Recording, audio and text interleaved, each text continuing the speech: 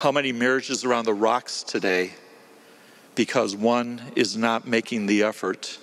Maybe both of them are not making the effort. And that's one of the signs of division in today's society, is the breakdown of the family and of marriage.